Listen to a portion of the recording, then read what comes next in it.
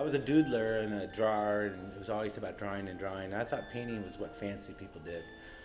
I was one of those kids that drew on everything growing up, you know. My sister left her college applications out, and I scribbled all over them. And my mom said, "You left it out. It's fair game. You know how he is, you know." And so there was always that encouragement. Joe's art it evokes so many different emotions depending on which piece that you're looking at. Joe Sorren's renown was born from the lowbrow movement, and he has really moved past that a decade ago or more, and we are really happy to have him with us.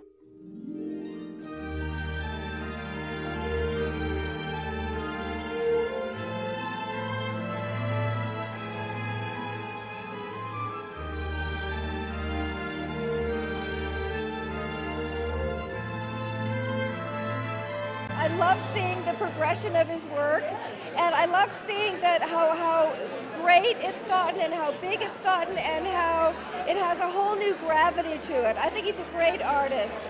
These paintings, what you're seeing, that's not what he started off with. It goes through this change. Underneath this painting, there are like a dozen paintings. The way I paint is less come up with an idea and then execute the idea. It's more like searching for the idea and being open to what arrives and then bringing that out. And sometimes while bringing that idea out, it will shift into a different idea. The first thing I do when I get a canvas is immediately cover it with, I mean, there's so many layers to these things. So first thing I do is get toner on there, you know, get like a yellow ochre, and then even just putting on that first layer, which I know is not aesthetic at all, I'm just starting to fill in the little weaves of the canvas after the priming, and even then, images start to suggest, as anything, you know, we all see patterns and things start to suggest then, and I have that sense of, I don't know what's going to happen, and that's what keeps me engaged in painting as opposed to just rendering ideas. The work recently, I have to say, his colors are just vibrant, and it's more than just the character, it's the atmosphere, the feel of his work.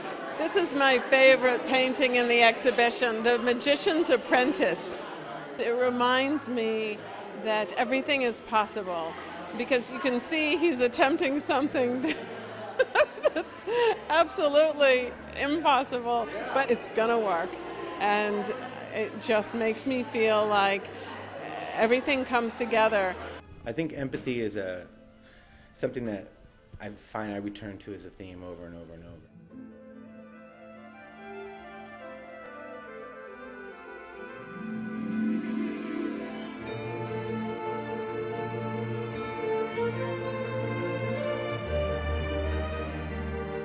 Something about the characters just being so whimsical and playful, yet like there's this like severity to them.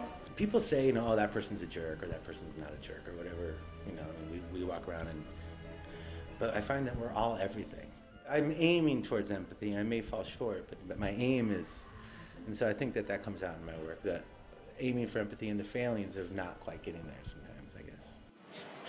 You know, beyond the people that it's inspired that are copying what he's doing, there's a really inspiring, you know, message within just the approach of what he's creating and how he's creating it.